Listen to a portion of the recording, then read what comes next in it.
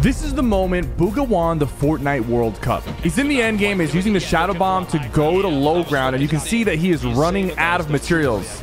And pay attention to who he kills here first. He's actually going against Clicks, and he takes him out right there.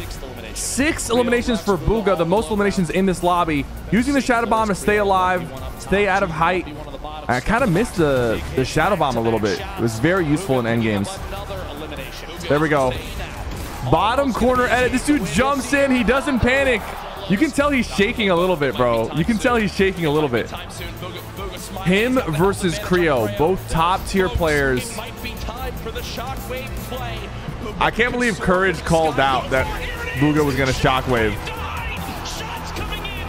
Courage used to actually be good back then, bro. Ah, there we go. 9 eliminations and the win.